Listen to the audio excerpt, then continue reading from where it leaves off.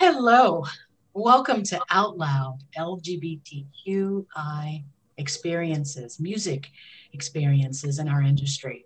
My name is Sunny Sumter. I'm executive director of the DC Jazz Festival, and we're delighted to bring this panel discussion for you today.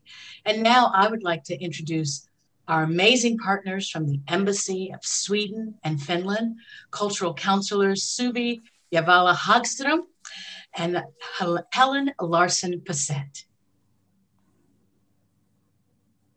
Hello everyone, and thank you for joining us today. My name is Helene Larsson Passett, and I'm the Culture Counselor at the Embassy of Sweden in Washington, D.C. Warm thanks to our partners, DC Jazz Festival, the Corner at Whitman Walker, the Human Rights Campaign Foundation, and all others that have helped us to promote this event.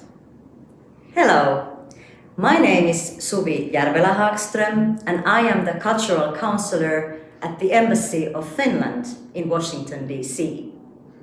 Thank you also to all our wonderful panelists and moderator for being available today.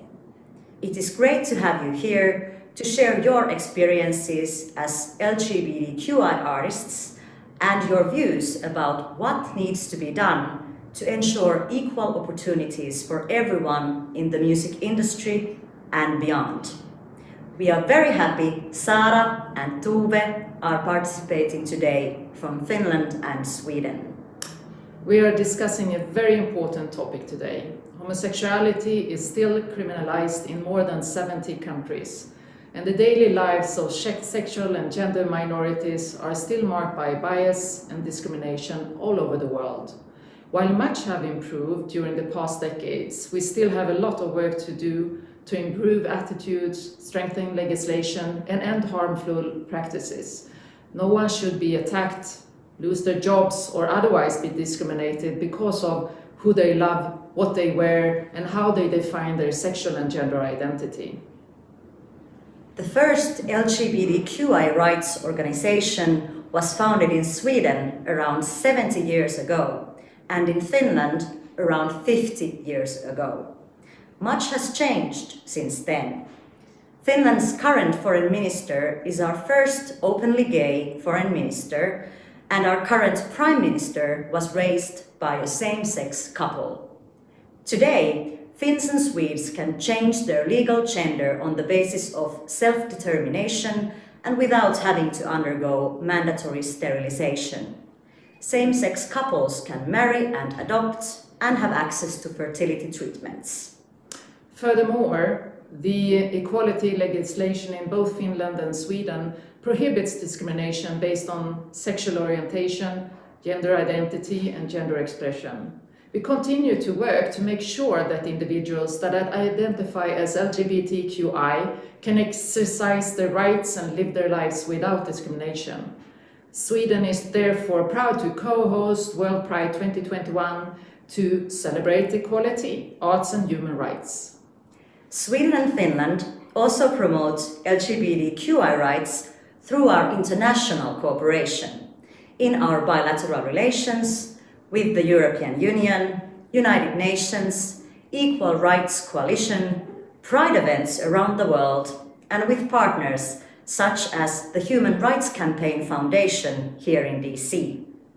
If Finland is elected for UN Human Rights Council later this year, we would like to work together to make human rights more of a reality for everyone. We need cooperation to help people in the most vulnerable situations during and after a global pandemic more than ever. We also welcome the active stance taken by the Biden administration on advancing the rights of LGBTQI persons. Sexual orientation should not affect a person's ability to succeed in politics, diplomacy, arts and culture, or any other sector. To this end, we're very much looking forward to hearing the views of today's panelists. Once again, thank you for joining, and please enjoy the conversation. Thank you, Suvi and Helene. That was wonderful. Great start to this conversation. And now I'd like to introduce our sponsor for this event, Whitman Walker Health. Let's welcome Ruth Nowak from the Corner at Whitman Walker. Hello, everyone, and welcome. Welcome to OutLoud LGBTQI experiences in the music industry. My name is Ruth Nowak, and as the executive director of the Corner at Whitman Walker, a vibrant new cultural center in DC, I'm super thrilled that we're sponsoring this event. Embedded in an LGBTQ and HIV-focused healthcare institution that has done vital work for more than 40 years, the Corner at Whitman Walker brings art, health, and education together to address issues of social justice and equality. So OutLoud is right up our alley. If you want to find out more about us, look us up at thecornerdc.com or visit us at the corner of 14th and R Street. We have an exhibition about the history of Whitman Walker, and right now and on April 30th, we're opening Stay Alive to Life, a show about the resilience in times of COVID. And now it's my pleasure, very big pleasure, to introduce the fabulous moderator of OutLoud, John Murph. Welcome, everyone. Hope everyone can hear me. I'm so excited to be moderating this panel. Excited about the topic as well as the panelists themselves. They all bring something unique to the table. And before we look at a sizzle reel, I just want to encourage everyone out there who's watching this panel to tweet out the panel, hashtag OutLoud LGBTQI. Just tweet it out, let everyone know that we're having this panel, and hopefully this panel is a launching pad for further discussions, further collaborations, just bigger and brighter things all together. I would echo that, is just being able to be completely yourself. And I'll say, I'm not sure how old everybody is, but I think I might be the oldest person on this panel. Oh, come on, Leah. 62. Okay, you got me beat. I knew I had to beat. That's why I was doing it. So, but I didn't start out my career as an out performer. I did it way later. I think I was 40 when I formally came out publicly. So I kind of had one foot in the old model, which was kind of blending in, and one foot in the new model. And the difference between just how comfortable I became after I came out publicly, where there was no secrets anymore. It was just a world of difference. It made everything better. It made my art better. It made my life better. It was a real turning point. Yeah, I would definitely echo that as well. I think one of the things that I've found, because I came out publicly, it hasn't been long. I think it's been 3 years now. And I found that because, you grow up and you're not like the norm or like what is considered regular or standard, there's sort of an inevitable journey of like asking yourself questions and self-discovery in that. And I found that like through having a practice of that with my sexuality, it's easier to do that in music now. Like I feel like the boundaries of genre seem like nothing when like the boundaries of like actual lived life out in the world seem so much more like, dire. So once you like pass that boundary, like the music stuff is like psh. Now I have a complete opposite situation than because I've always been out. I've never not been in the closet.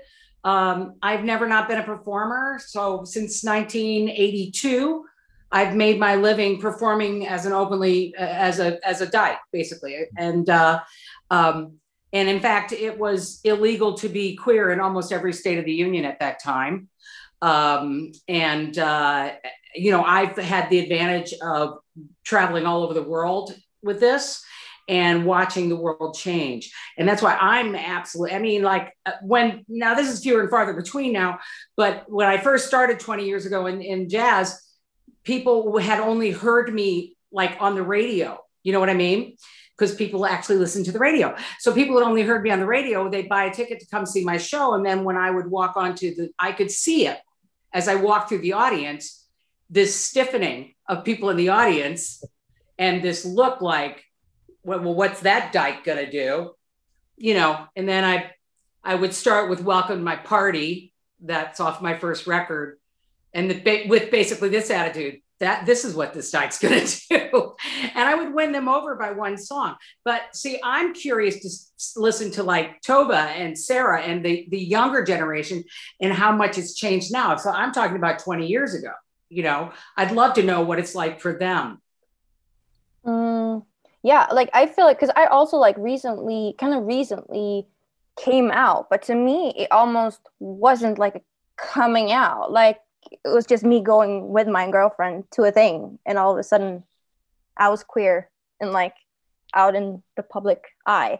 So it's been more like I don't know, I never felt really like I was in a closet, because I always just really felt like myself, like a person. And but there's been this shift before and after, like the public seeing me, perceiving me as queer. You know, it's weird. I can you hear me, everybody? Yeah.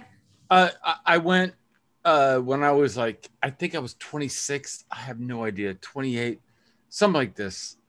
And I was making out with my boyfriend. You know, everybody's like, "Oh my God, you finally came out." I was like, "You all knew." Right? I mean, right? Like what?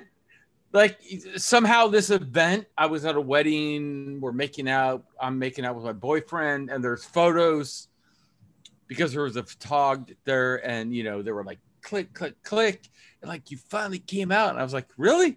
I mean, what does that even mean? You know? What? Wow. Sarah, let's hear from you.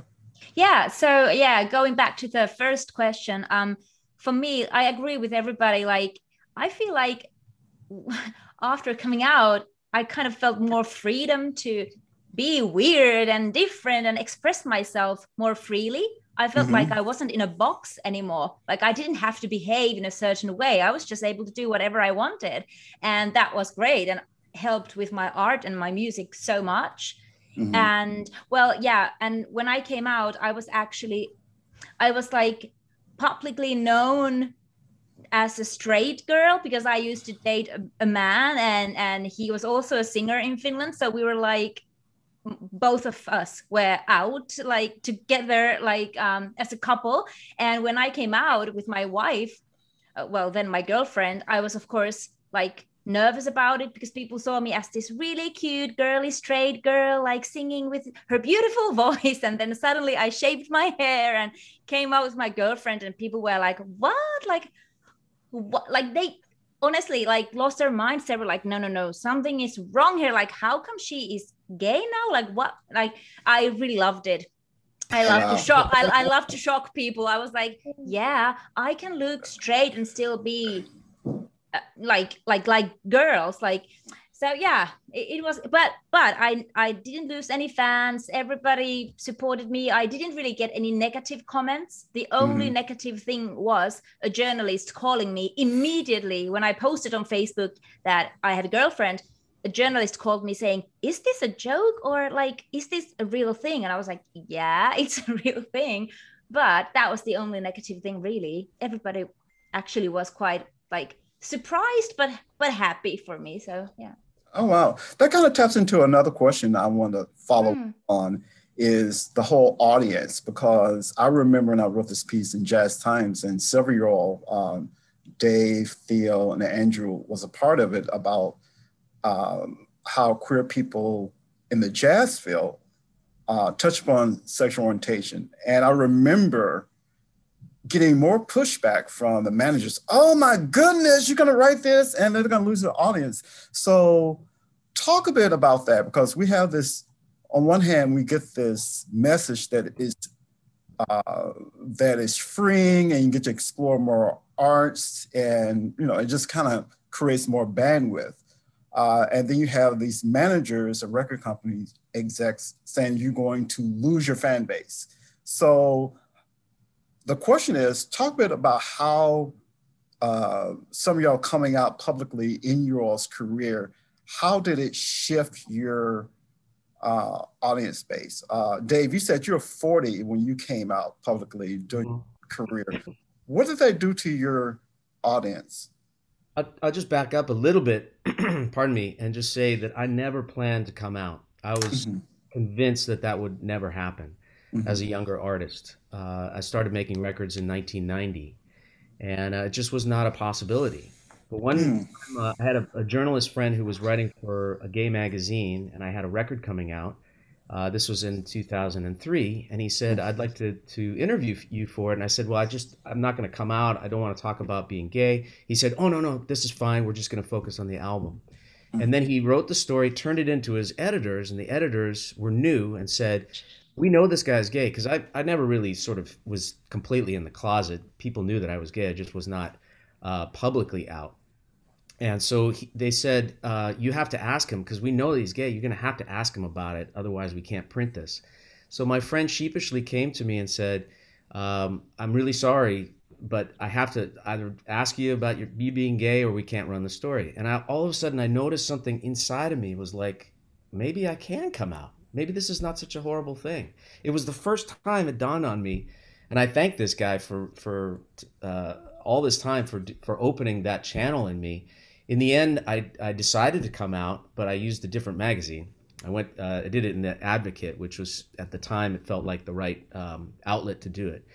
And so it's like you build this huge mountain of fear up, and that's what you know, and you feel like it's completely unscalable.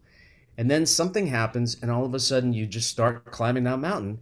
And I got to the other side. This thing came out. I got to the other side. There was no mountain. It was all a figment of my own imagination.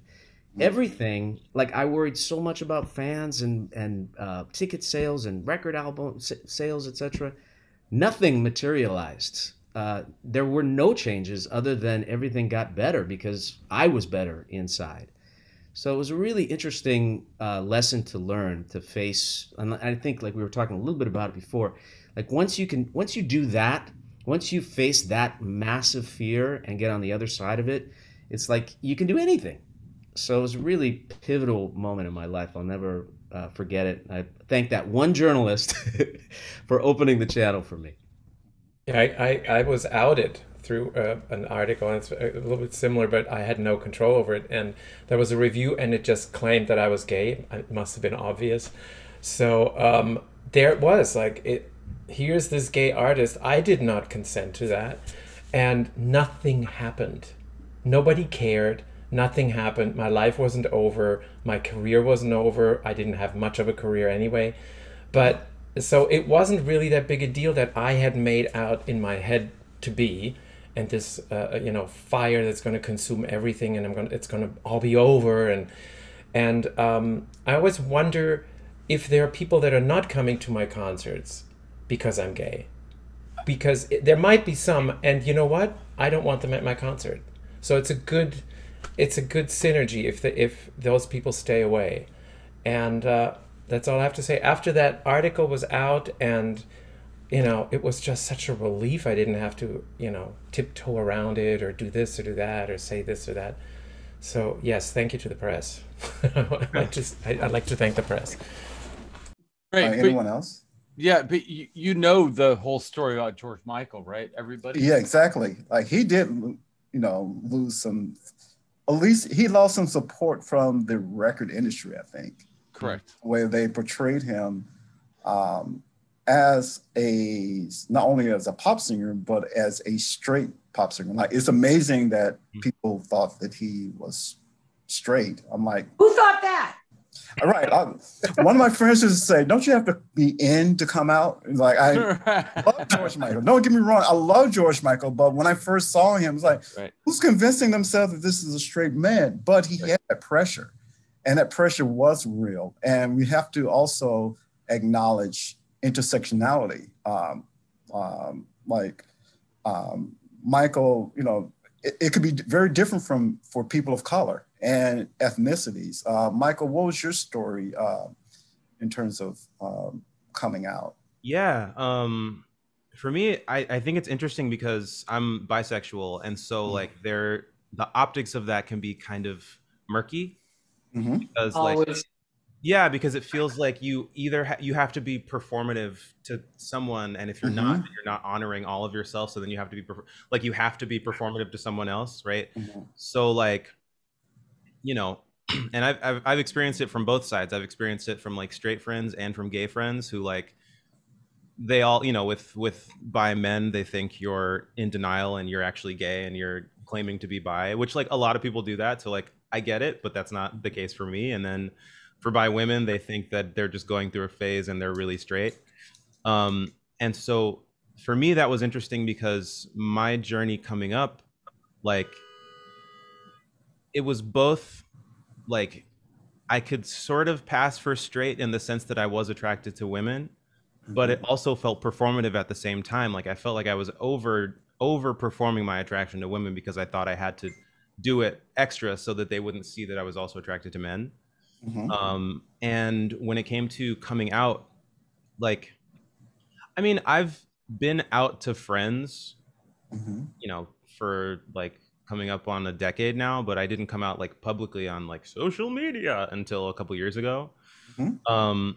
And my main worry for that was like my fellow like people on the bandstand, like are they is the bass player that I call for this gig going to be weird about it? And like I think in the Black community, male homosexuality specifically is like still big time taboo.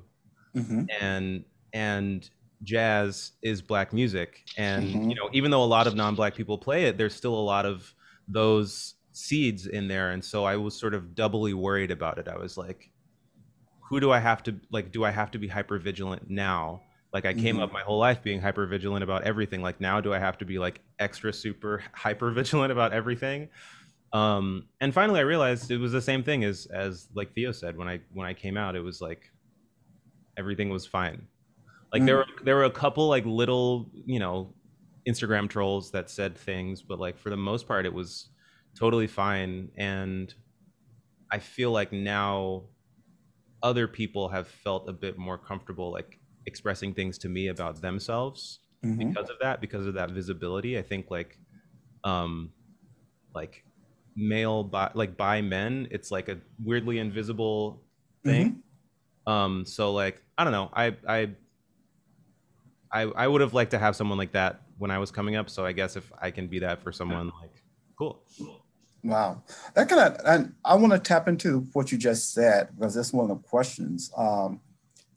Having like gay low stars, like people who you saw like you as an LGBTQ person, and as a Black gay man, I'm still learning like low stars. I was watching this documentary on PBS, Mr. Soul, and the host was this guy named Ellis Hazlip from Washington, D.C., Black guy. And Soul was this, I think it was the first African-American variety show. And they brought everyone. They had the Last Poets, they had Sonia Sanchez, they had Lee Morgan, Stevie Wonder. And this host was a Black gay man. I love the fact that not only he stood in his power, like when he had, I think Louis Farrakhan. He actually asked him, like, let's talk about the stance of the Nation of Islam with the gay community, which was very powerful. This was 1970. So my point is, like, did you all grow up with gay idols who say, you know what, I can see myself, I can see a light at the tunnel where I can be a gay person in this creative world and really stand in that power? Does anyone want to tap into that? Let's like Sarah or Tova. Did y'all have any of those people? Well, not really. I mean, I liked Madonna, and she is a gay icon, but really when I grew up, I didn't really know that I was gay. I didn't even know that it existed in a way. Like, I'm from a very small town in Finland, and I just didn't see any lesbians or gays around me. Even in high school, I was a bit like, I didn't really know about it that much, to be honest. I just knew that I kind of was attracted to girls, but I didn't really know that, was it really serious? I wasn't sure about it. But I was lucky when I was 19, I got to do some musical theater. And I think that was the first time when I actually got friends that were gay. Like in musical theater community, there's so many gays, and the director of the musical was also gay. And I think that was when my eyes kind of opened, and I was like, there is this community. They go to gay bars, and I would always go with them and be like, oh my God, like the music and everything, like that kind of opened my eyes. And I realized that, yeah, that's my world. Okay. Yeah. What about Toby, you want to speak? Yeah, like I just feel like growing up, there was definitely a lack of queer female pop musicians to look up to. Like I can't come up with like nobody comes to mind. And as you said, like I was so drawn to these like icons like Madonna, because watching Blonde Ambition, that like tour, it felt so gay and nice and like open, but she wasn't. And I'm so glad that today there are actually like artists like Janelle Monáe, and like Hayley Kiyoko that are so openly gay and bi, and it's just yeah, I'm so glad for people growing up now who has people like that. Okay. Does anyone else want to? I'd love to. Oh, sure. Go ahead, Theo. Go ahead, Leah. No. All right. No, I just wanted to say that when I grew up, there was nothing. Obviously, I was born in 1958. And again, when I came out in the 70s, it was illegal to be queer in every state of the union. And there has very recently been a lot more representation of lesbians, that we are actually a part of the narrative. Now, see, that's where I start to go a little ape shit here, because even the music industry, you know, they're so controlling. And whenever we see a narration that has anything to do with us dykes, it's usually written by a man, it's directed by a man, and they have a straight girl player. And we get erased from our narrative, but we are starting to stand tall about that.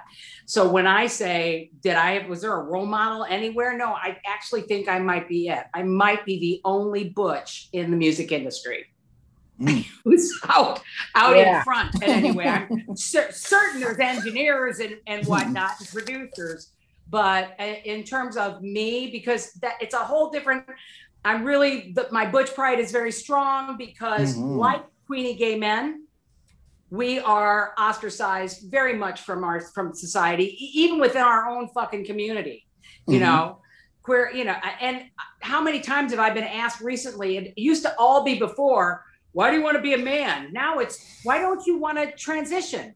It's like, because I'm a fucking butch. It's who I am, and it's who I'll always be.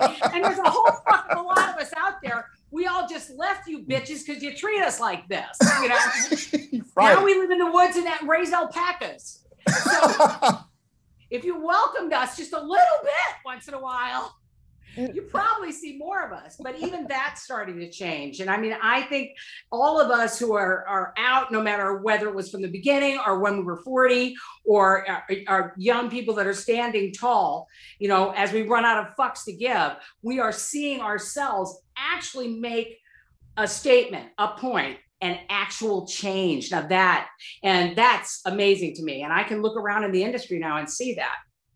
You know, so that's a progress we've made.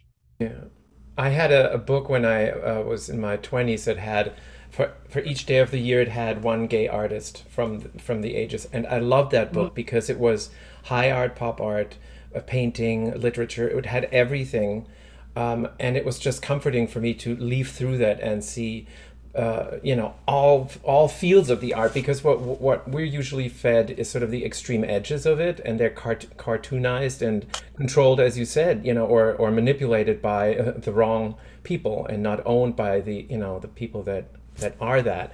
For me, my biggest idol, and this is kind of strange, was John Cage and Merce Cunningham.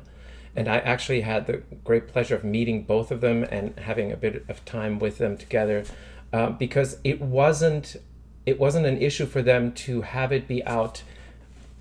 It was just there, you know, it was just there. They were extremely sweet and tender with each other, but the work itself was not about that. And I found that really extremely inspiring at the time. And I was so moved by the fact that it was just there. It was completely grounded that they were a couple, and they were in love, and that's it. There was no need to talk about it in public. And I know this might seem a little bit sort of like they're repressing it, and maybe they were, but the fact that they existed and they didn't change the narrative, they didn't hide it, that was extremely inspiring to me. Those people are like angels, Theo, Yeah. when you find them. Like I remember a period of time where I was just so craving any little bit of like, you're okay. Any little bit. I remember there was a movie, this is really showing my age, but there was a movie that came out called Making Love, if you remember that, in the 80s. And it was like gay characters in a movie, like real gay characters in a movie. And I was like, I can't believe this. That was like way in the beginning. And also, John, I also think it's important to it's all seriously like some of the things that Sarah and Tova were talking about, which is the how this is all evolved so beautifully as time has gone on. But timing is a really interesting piece of this whole thing. I graduated in high school in 1981 at the onset of HIV and AIDS, and it just was like, as if it wasn't bad enough to be gay, then you've got this whole layer on top of that. Yeah. I remember very vividly just like, I'm getting out of here. I'm just like pulling back. I'm not going to be on the front lines of this because I don't want to die. And here I was just coming of age and wanting to have sex and, explore that side of myself. And it was just not possible because I just didn't, I was too afraid. So I think that has a lot to do with it. The timing that we all come up in has a lot to do with our experience, which is why I'm so thrilled that younger artists that we have represented here are having a very different experience than, say, Leah and I had. And we had it better than the generation before. We're all standing on the shoulders of giants. Exactly. All of us. Yes. All of us.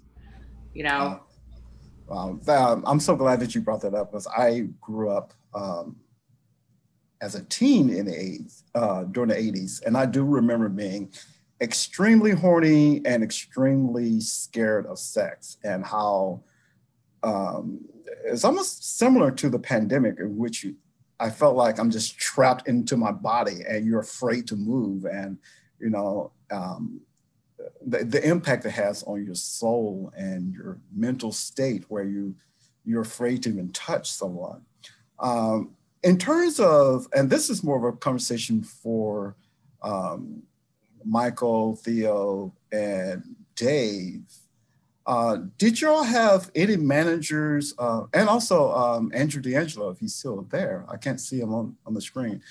Did you all have any managers who try to suppress your art in terms of how you address your sexual orientation? I'm thinking about you, Dave. I'm looking at the video and I'm of Dr. Norm, and I'm seeing the rainbow colors back there, and it looks very intentional.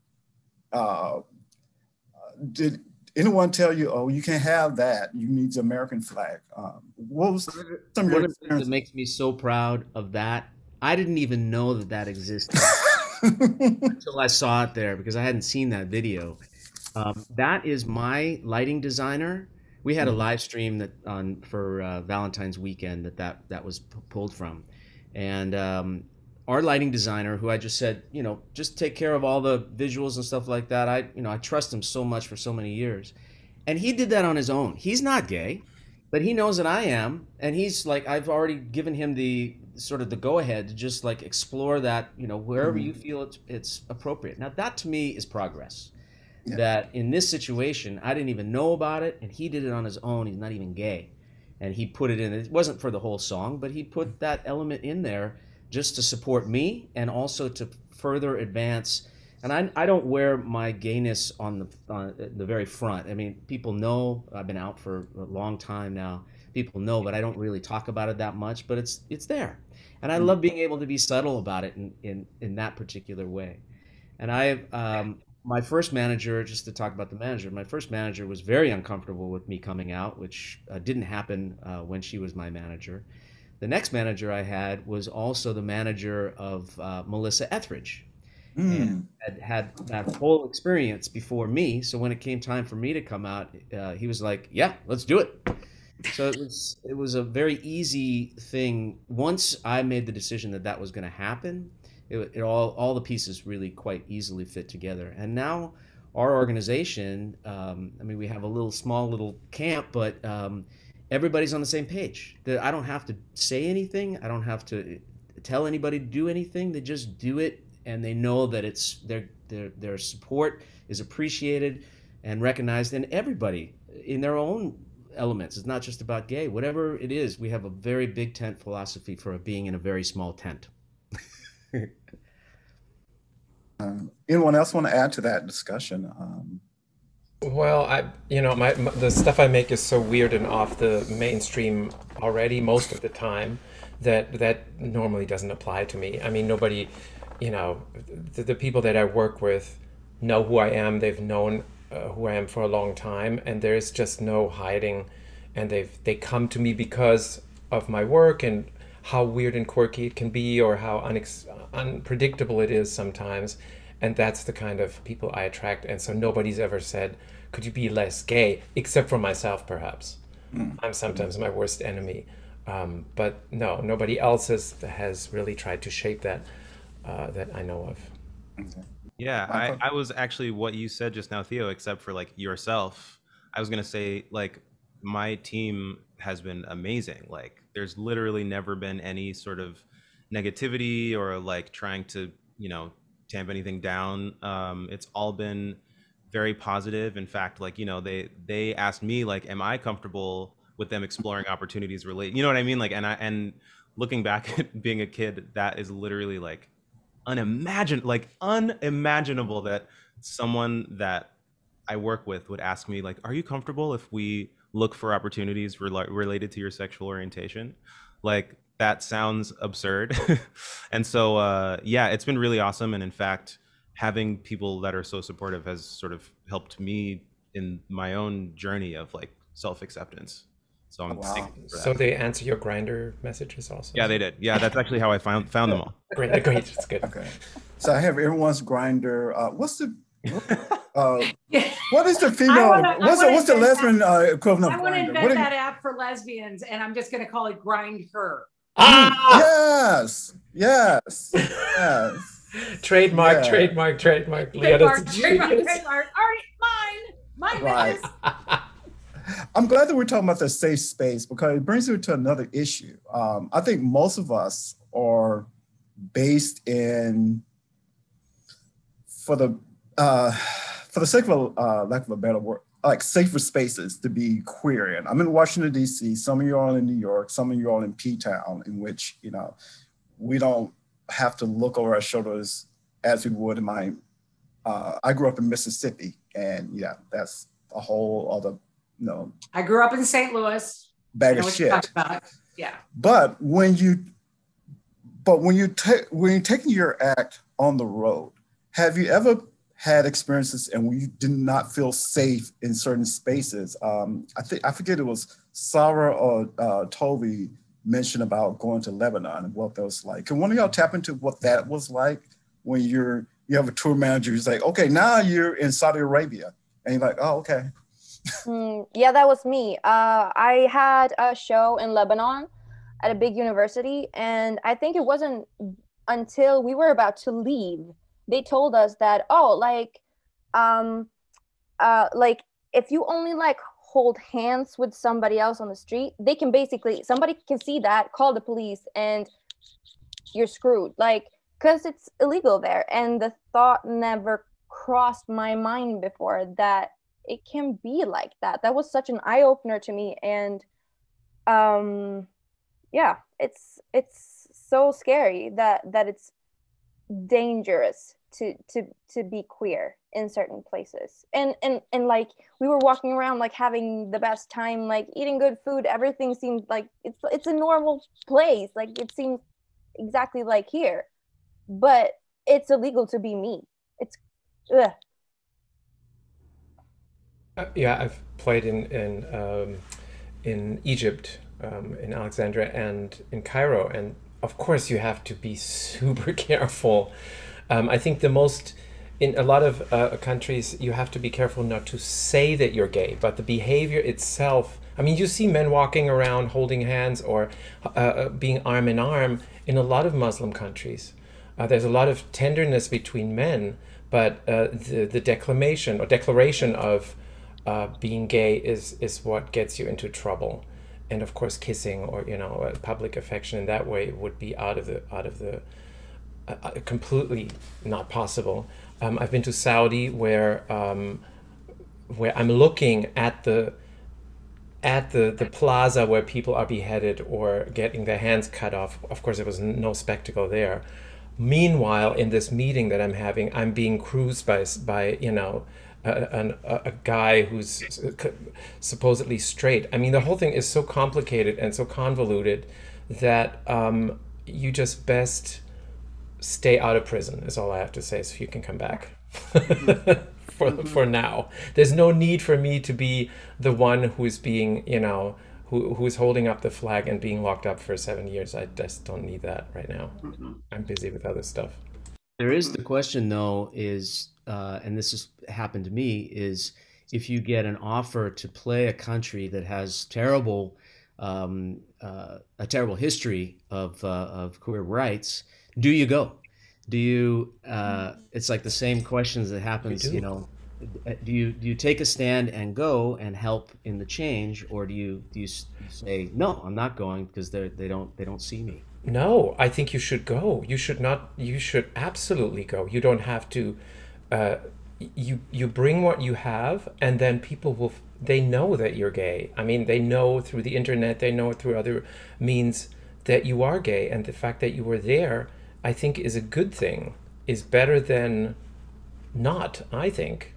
Yeah, and I just think of all the little queer kids that like see that, and even seeing something once when you're 8 years old can change the rest of your life. And like I remember when Brokeback Mountain came out. I remember because for a long time I always knew that I was attracted to boys and girls growing up. But I also always knew, because kids are perceptive, I also knew that it was okay to be attracted to girls and it wasn't okay to be attracted to boys. And I didn't know anyone else who was into guys. And, the only time I ever saw men into men portrayed in media, it was always like something bad. And so I thought I was like the only person in the world who had those feelings.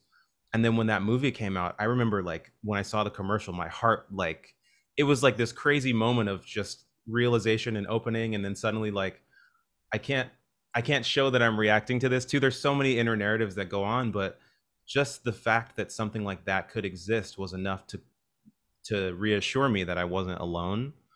And like, obviously coming out is a really great freeing experience if you live in a place where it's safe. But I think like something that we as a community need to be careful of is closet shaming, because a lot of people like literally need to be in the closet in order to stay alive. But I also think like you're saying, Dave and Theo, that like these opportunities to give like 15% of an inkling to someone who may be in the closet by them seeing you, I think is always worth it, because you never know what could change someone's life. Anyone else want to ask? We do need to like shift the conversation to Q&A, but I also, before we do that, I just want to briefly ask, how have you, or if you use your platform to kind of shed light on the plight of gay people, queer people around the world? I know some people, I'm just thinking about some of y'all's video presentations. Sarah, Dance Like Nobody's Watching, that's a powerful video, and it's a beautiful video, even coming from somewhere in which gay rights are more progressive. Could you talk a bit about, you're based in Finland, where, is more progressive, but you still felt the need to address that struggle in that video. Could you talk a bit about that?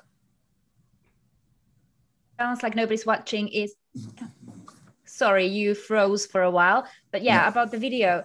Yeah, Dance Like Nobody's Watching was all about telling a story of a transgender ballerina. So in the video, we actually got a real transgender ballerina dancing, and it was her first time ever dancing like openly and professionally after her transformation. So she was like crying in the video, dancing her dance, and the video was done together with the UK transgender organization The Mermaids. And it honestly, the feedback, and it was mind-blowing. I felt like there was a need for that video, and when the kids watched it in the UK everywhere, like I had some meet and greets with them. So even though I'm from Finland, I live in London at the moment, and so I did some meet and greets with the kids, and I can't even describe how it was. Like,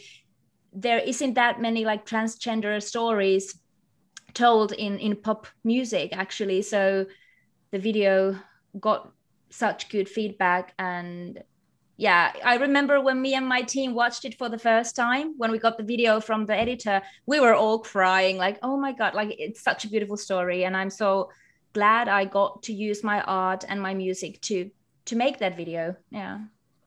Tova, talk about your, like, Sway is another, it touches upon struggle of being someone, being themselves, and in this whole refrain of getting up when you're knocked down again. And you see, you know, the skateboarder, and you see him in this dance place, and he's dancing with this guy. Yeah, so like the whole video, I just wanted to tell a story that felt real and intimate, and it's a cause like the video starts out with these guys like hanging, skateboarding, and like, yeah, and as the night progresses, they like end up in an apartment, and they kiss, and it's like a whole like you know, like these like magical nights that you only had when you were like a teenager, that where you're like in a bubble, and it's like, oh, this is like happening right here. I just wanted to like tell something that felt relatable and real, and not like too on the nose, and not like, now I'm gonna make this statement. I just wanted it to be like a real heartfelt story that I related to. And I also thought it was a really like interesting thing to have it be two guys skating, like just finding two actors who could skate for real, because they're really, really good. That's like their life. Just finding two guys who could skate, who were willing to do that scene, we almost had to cancel it because we couldn't find it. And what we also noticed, that was also really interesting, like finding girls who could skate, who wanted to do a scene like that. Simple, because there's a lot of queer women skating because they're already sort of like outside the norm, but guys, because it's not that accepted in that community. So it was a very interesting experience, and very like, it was a heart project, that video. Theo, I want to talk to, and I've loved this song, and we never had a conversation, I don't think, outside of this panel. Another Holiday. Every time I hear that song, it reminds me of, you know, me before really coming out with my family, going home, and you're so afraid to talk about anything related to you and your sexuality that you're talking about the weather. Am I projecting that onto the song? Or No. The song, I wrote the song in a weird response to the Pulse nightclub shooting, and I don't, you know, deal with direct gay subject matters, but it just came out, and it was this idea that we're all very safe and cozy in our bubble with our friends and all our super queer people, and everything is fantastic. And then you have to go home, and this was true for me as well, when my mom said, well, just don't say anything. Just don't say anything to the neighbors. Just don't, you know, they don't have to know that. And it wasn't mean, or it wasn't, she was the one that's in that town and has to deal with it when I'm gone. I'm like, I'm married to a black man, yay, woohoo! And then I leave, I'm like, what just happened? So it was really this weird dichotomy between, you know, living this unbelievably fantastic life and then coming home and just reducing myself again to this, you know, person. And sort of also to, you know, what Michael said earlier, just all this editing and narrating. And so it's all fine and dandy, you know, but when you get to your family, and that's really when you're the loneliest sometimes, that's when you feel like, I have nobody. I'm just by myself once again. It's a very sad feeling. And so that's why I wrote this very sad song. Wow. I'm going to tap into some of the questions that we've got. We've got a lot of questions so far. But this also taps into what you just said. And this is a question for everyone. How do you deal with the homophobia, transphobia in your own communities? And I think we're talking about from a racial standpoint, it could be a ethnicity standpoint, it could be a regional standpoint. Like me in Mississippi, you know, that's a whole shit show. Michael, talk a bit about how you're navigating homophobia and transphobia in the Black community. Yeah, it's been interesting. I mean, the majority of my family has been really great. The majority of my friends have been really great, but my friends' friends, not so much. I think unfortunately, there's like a lot of, on top of all the shit that the Black community has to deal with, there's a lot of internal warfare that goes on, which is really common, unfortunately, in marginalized groups, is like marginalization within the marginalized group. And because like we're all so traumatized that like we trigger each other with different things. Anyway, I think for me, it's been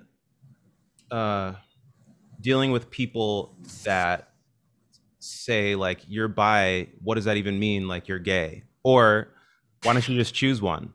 Like, you can't decide, you're indecisive. Or like, do you sleep with every person you meet? You know, all these like cliche things. And like, I remember actually one time in college, and this was before I was out to like my close friends, but not really to that many people.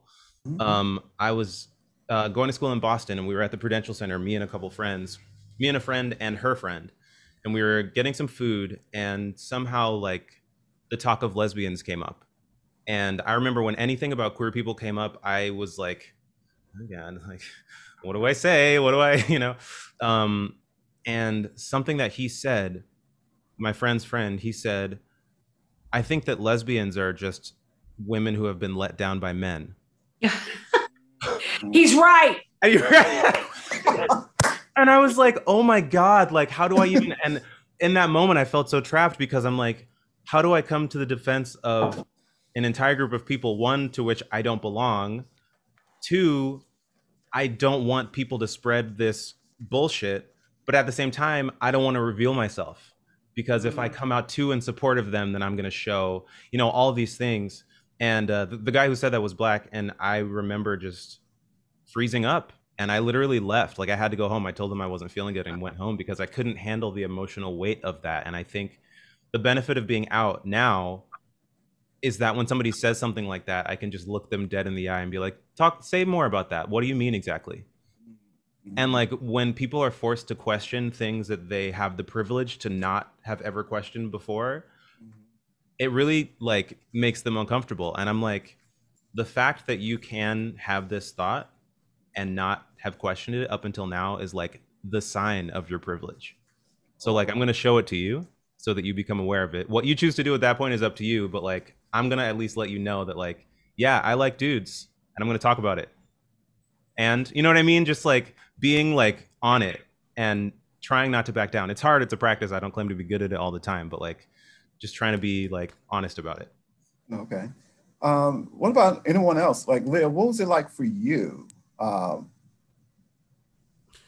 when I came out, and dealing with your own community, yeah, within my own community, that's pretty simple. I was raised Italian Catholic, exactly, and the entire Catholic faith is based on one basic policy: ignore it, and it will go away. So when I came out to my parents, we did the whole thing, the screaming, the yelling that Italians do, screaming, yelling, throwing things. And a month later, they forgot about it. We had to do the whole thing again. So it's been, the acceptance took time. By the time I always felt sorry. I was listening to somebody say, I think it was Theo, hey, I'm married to a black guy. That's really funny. But here I came into being known internationally in 1993 when I was the first openly gay comic on television in America. But that was the Arsenio Hall show. It was shown all over the world. So I was seen all over the world. And my poor mother had to sit there while they actually timed it in The Advocate, Dave. In The Advocate, they did an article that between my stand-up and being on the couch, I was on the screen for 9.5 minutes. And I said the word dyke, fag, or queer 47 times in 9.5. And my poor parents had to sit there and go, oh, she said it. Oh, not again. Oh my God. Wow. So I mean, that stuff going on, but even today, I mean, it's still, this stuff will happen. I was in the dog park of West Hollywood with a puppy and a bunch of friends, and I was wearing a t-shirt that said faggot. And this guy on the bench looks at me and says, you shouldn't be wearing that t-shirt in this neighborhood. And I looked at him and I said, excuse me, sir, this is a gay pride t-shirt. And he goes, well, I don't think so, not in this neighborhood. And I went, well, sir, this says faggot. It's a font and the title of the Larry Kramer book, Faggot, which came out in 1979, is considered one of the great pieces of queer pride literature. So I think I'm wearing this in exactly the right neighborhood. And he goes, well, that's not a very nice word, and blah, blah, blah, blah, blah, blah, blah. And I went, look, you're straight. You can't say faggot. I'm a faggot, and I can say faggot. He goes, well, how am I supposed to know that you're straight or not? Right. I said, what are you, Ray Charles, by which I mean both blind and deaf? Because of course I'm a dyke. And then, thank God for that moment, because I actually got to do about 10 minutes of stand-up with everybody in the park laughing at this straight guy telling me straight white man telling me how to deal with my oppression. So it's like, I mean, that shit happens everywhere. And for me, standing tall and facing it, this is my way. And I'm going to reiterate what somebody said before about closet shaming. People can only be where they are. So a lot of people can't do what I do. And I get that. I understand it.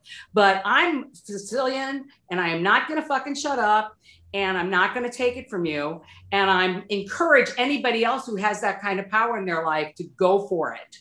Wow. Look evil in the eye and call it fucking evil every fucking time. Wow. So I've got a combined following of over 2 million people in my social media, and I get DMs every day, including today. A gay man was killed in Belgium 3 days ago, and there's a big thing about it, and I've been contacted to post about it in my stories. When people contact me from Poland and saying, they've just taken away a woman's right to choose, you're going to get me on your side. I'm going to use my media. I'm going to do everything I can to make a change. Great. And that brings me to another question that someone has asked. Briefly, could you answered this already, Leah. How do you feel that social media and the internet, how it has impacted you personally in the music industry as a whole? Who wants to let's hear from either Tova or Sarah about the impact of social media on your career and your personality, how you present yourself. Go, Sarah. Ooh, well, that is a big question. Well, for me, I just always want to be as authentic as I can. And I realize that social media is a huge tool to express myself, and also to be an example for people around the world, as there's people, and so many of them are gay or lesbians, and they DM me about how I am giving them some support or courage or strength to be themselves. And that is an amazing tool that we didn't have even 10 years ago.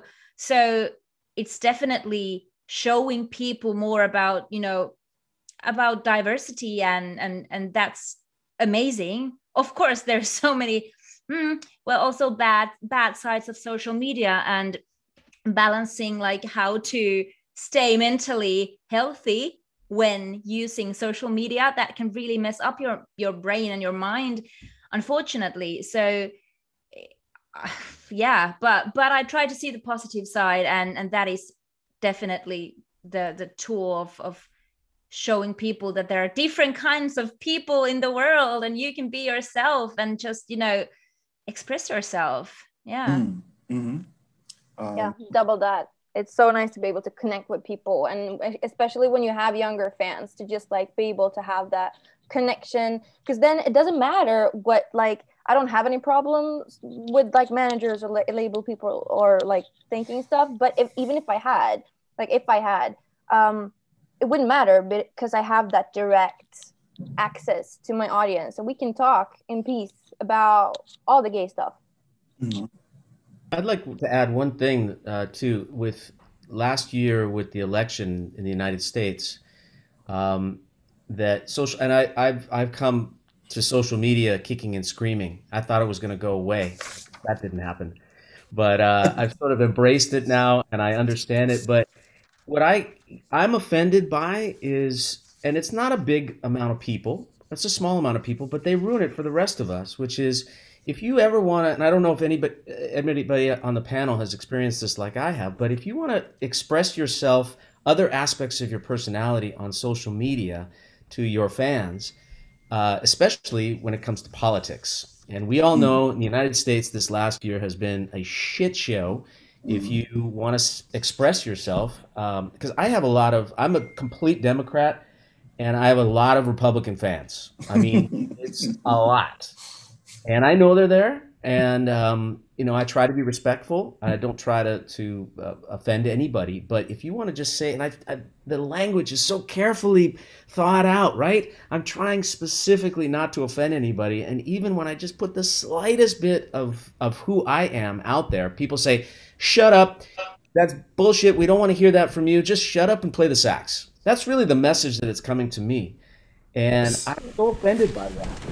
You know, so we actually, a group of jazz artists, we went and we put another Facebook group out called it's called JTO, Jazz Takes On. So it was an opportunity for us to get off of our normal pages and have a page that we can go to and express ourselves politically, where anybody that's there is there because they want to hear that from us. So it was kind of a weird thing to have to do that, just to share other aspects of your personality online like that.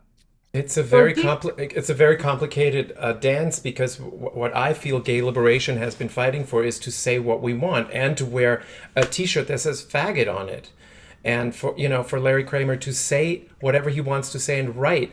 And now what I'm feeling is the opposite is happening, that the young generation is policing speech.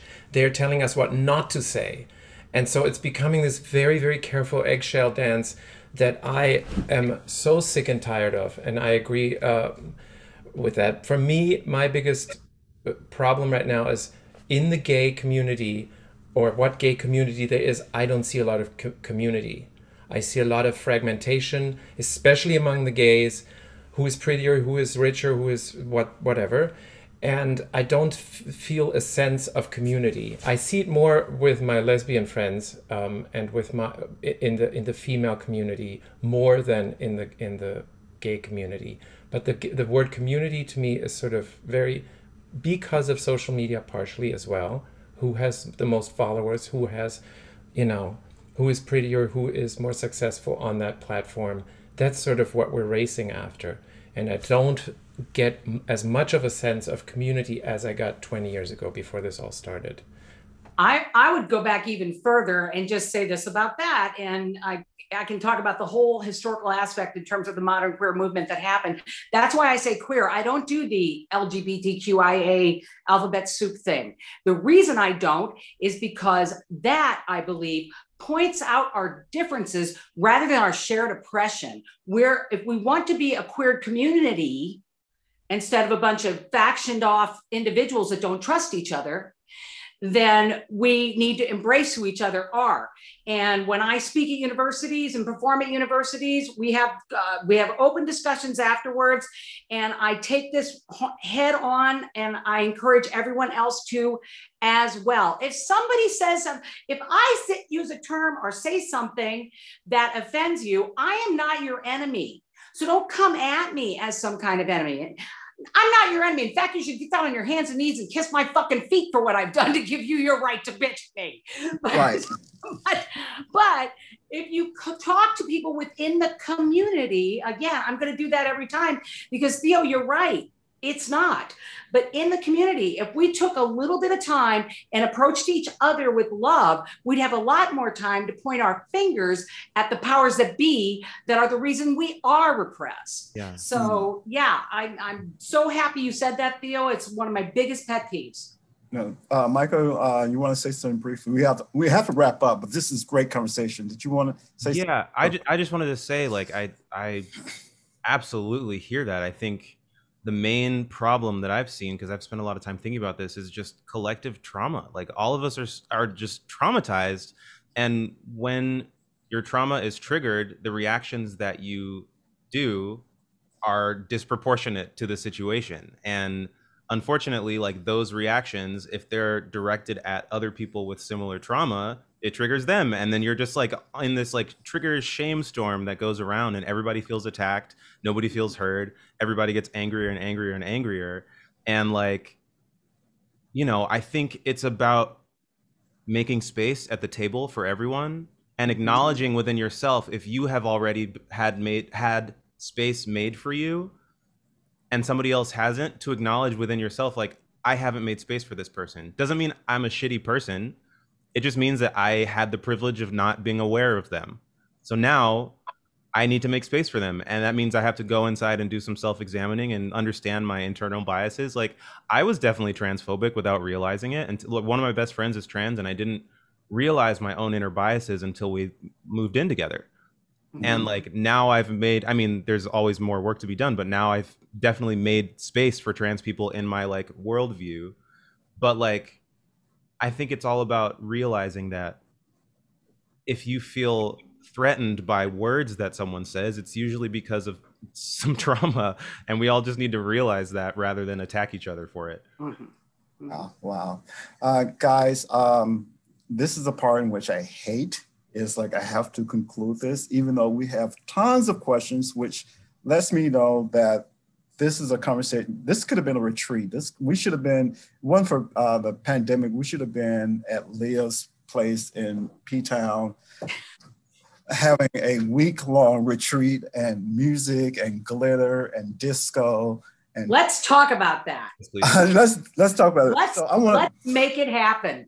So I want to thank everyone. I definitely want to thank Sonny Sumter from the DC Jazz Festival, the embassies of Finland and Sweden for inviting me to host this. And I want to thank all the panelists, Theo Blackman, Tova Stricker. I'm still trying to learn how to pronounce that correctly. Michael Mayo, Dave Cos, Sarah Alta, Leah DeLaura, and Andrew D'Angelo. And hopefully this is a launching pad for a much larger conversation. Hopefully post-pandemic, we can actually do this live and hug each other and laugh and have some nice debauchery going on at the same time. But I want to thank everyone who tuned into this panel discussion, and I encourage all of y'all to check out everyone's music that's on this panel. Thank you. Thank you. So much. Thank you for having us. Bye. Thank you. See you at the discotheque. I'll see you. And thank you, John. Thank you, John Murph, for moderating a great session. I again want to thank the embassies of Finland and Sweden for partnering with the DC Jazz Festival to present this very provocative discussion.